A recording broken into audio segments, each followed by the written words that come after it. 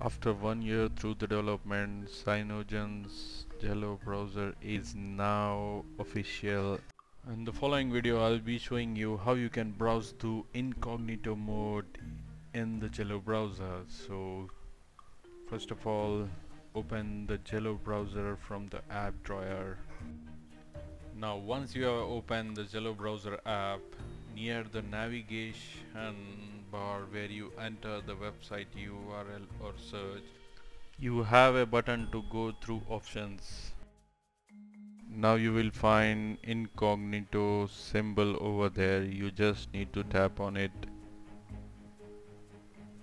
So we just have tap on it and then read the notification. So just go ahead and browse, and your history will not be visible to anyone alongside.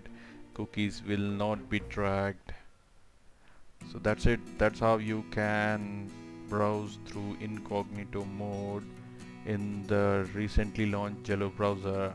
This is your host Yogesh Khetani signing off. Thanks for watching, and do subscribe to our YouTube channel for more videos, tips and tutorials. That's our website Technos Amigos.